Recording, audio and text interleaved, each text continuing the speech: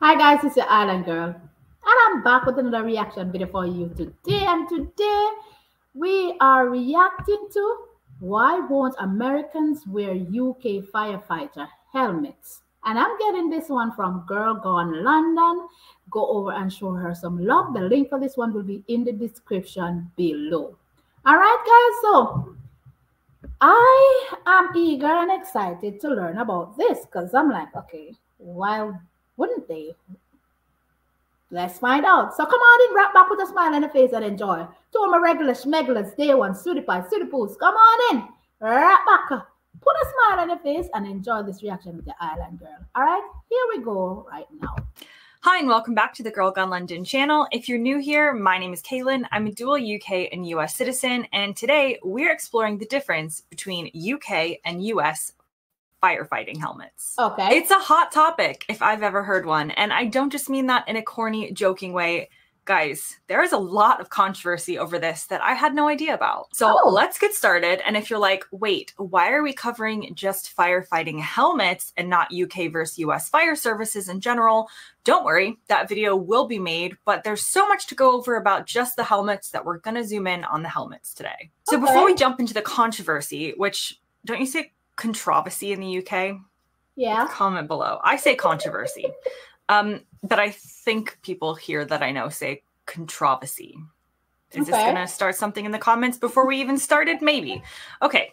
Before we jump into it and the history of firefighting helmets, let's define the differences we're talking about when we refer to the modern European helmet versus the American helmet. Okay. This way you can have a picture in your mind of exactly what the fight is about. So in the UK, British firefighters use what's known in the firefighting community as the European or Euro helmet. A popular model is the MSA F1, and it looks like this. I'm just going to call it the UK helmet from now on because it is widely used within the UK fire service, but it's also widely used throughout Europe, hence the European designation. This is a two-piece helmet made of lightweight materials that has a face shield that can be raised or lowered as needed. The shield is clear and might have an anti-fog coating inside. It's often made with polycarbonate, and they have good impact and heat resistance. Obviously, I looked this up. I did not just know this offhand. Okay. They're often round in shape and have a visor and eye protection. And when it comes to comfort, these helmets have a foam padding on the inside and are made of lighter weight materials. Okay. All that explanation that she just explained about the European or the UK helmets, that's not how the US helmets are. I never seen a firefighter here with a helmet on where they have a shield, eye protective shield. Never. So this is fascinating to hear.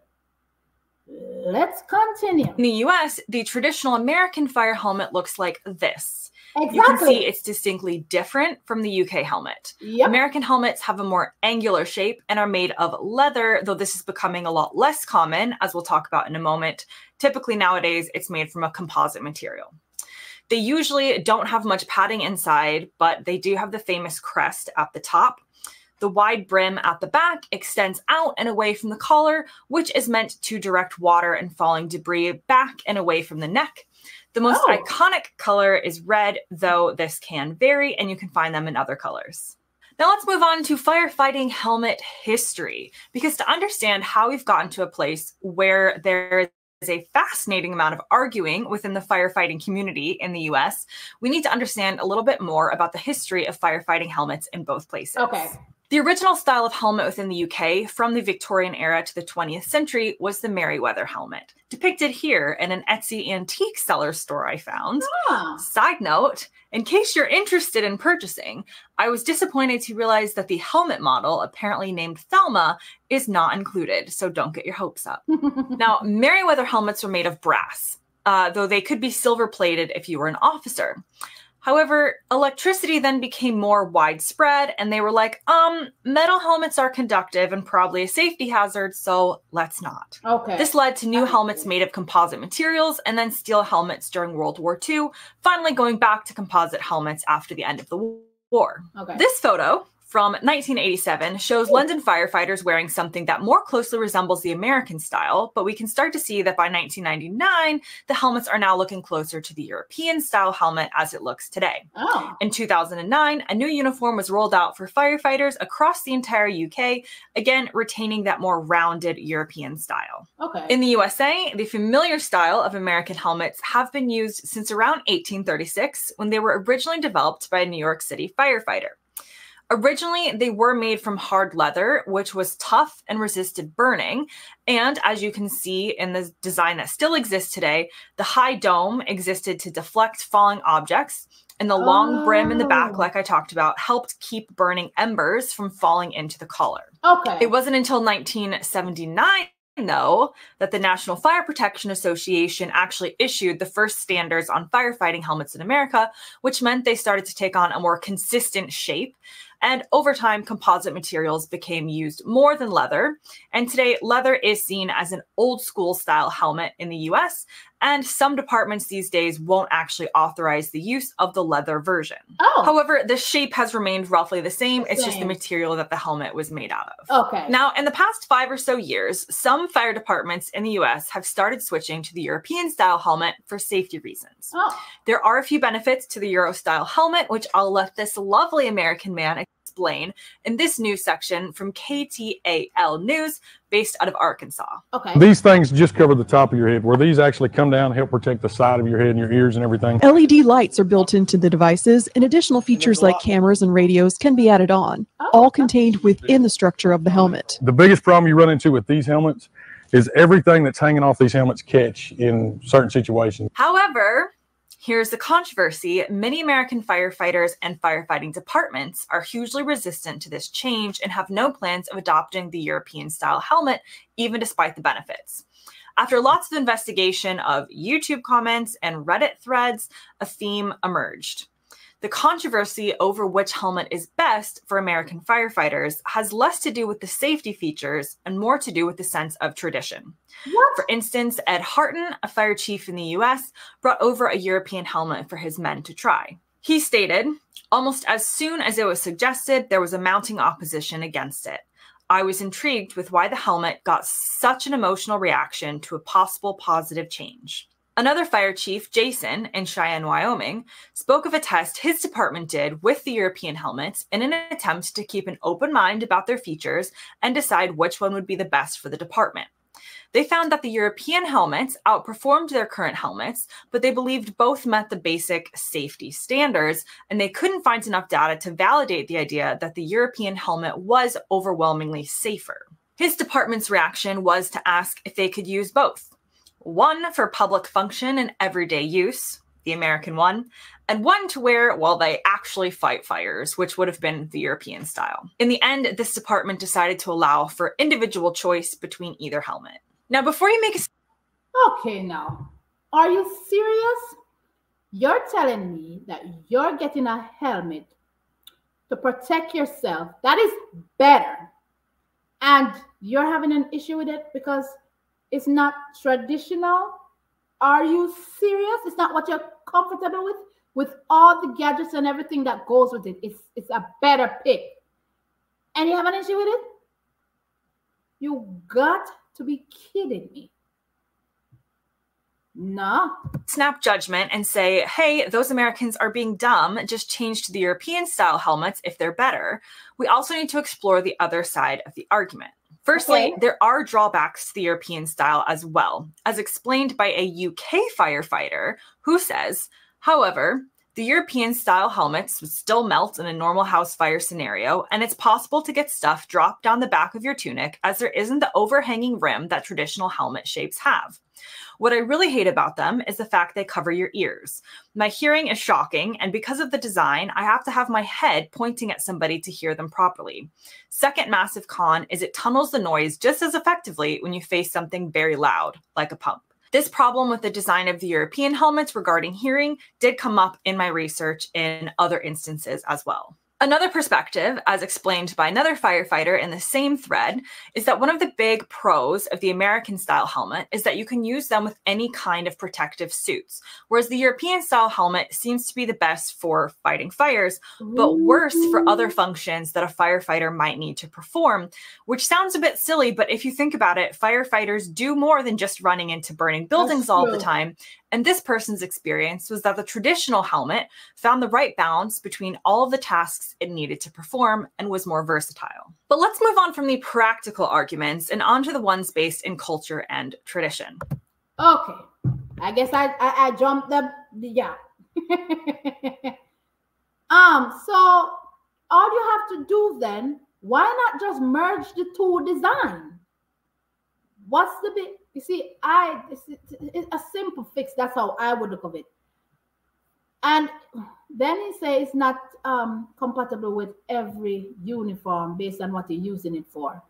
Ugh. Merge the design and fix it. When you think about it, put the back part that nothing will fall off your head. Fix the ear part that you can hear somebody if they're talking to you from the side part. And try to cut down that tunnel noise that comes in from the front. It's as simple as that. That's what I'm saying. That's my opinion. Don't come for me. Let me know what you guys think. Honestly, one of the main reasons that American firefighters haven't switched over to the European-style helmet is how they look. Even the British firefighter in the Reddit thread said, "American fire kit looks, well, cool. I wish we had kit like that." There's something about an iconic American fire helmet that American firefighters enjoy.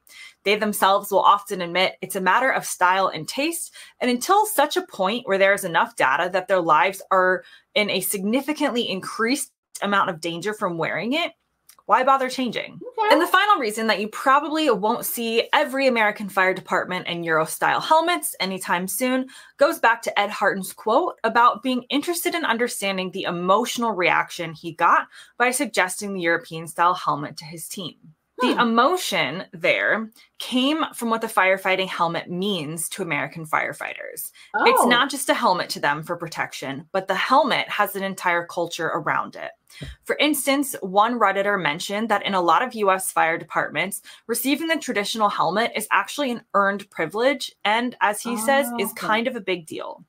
Because of the front of the American helmet, it can also be customized for your personal department or personality. So it could be a customized design that represents the pride you have in your department, or for instance, the old leather style helmets, you could flex the brim of the leather in a specific way that was personal to you. Okay. In many cultures, but particularly in American culture, the fire service is, as one article put it, a close-knit brotherhood with a shared culture that generates solidarity. Yeah, firefighter culture in the US is based on emotional fortitude, physical strength, a high tolerance of risk, technical competence, and a public service ethos. These firefighters often don't view firefighting as a job, but a calling and a culture and a way of life.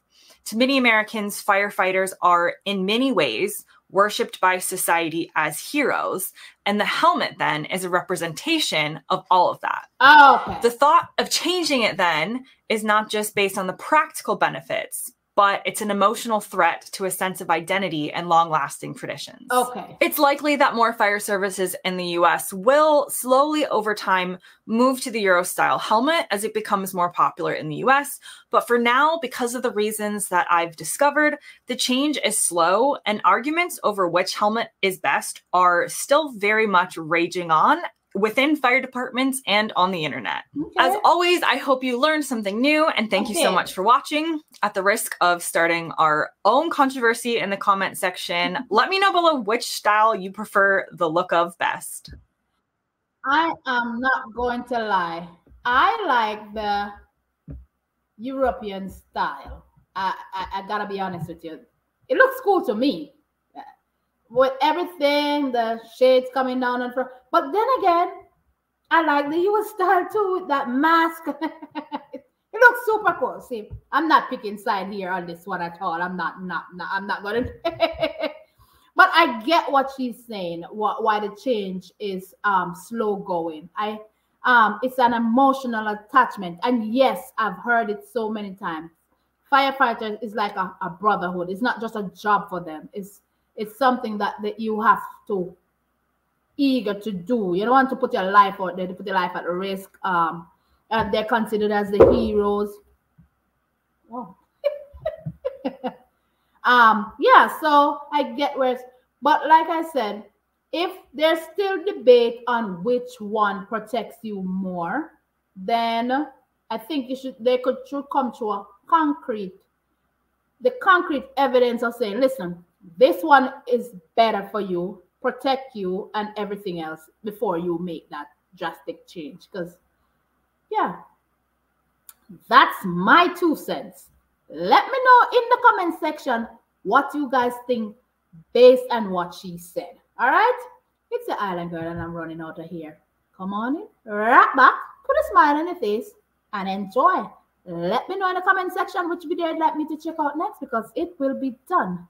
Love you guys to the max, and I'll catch you guys in another video. Bye.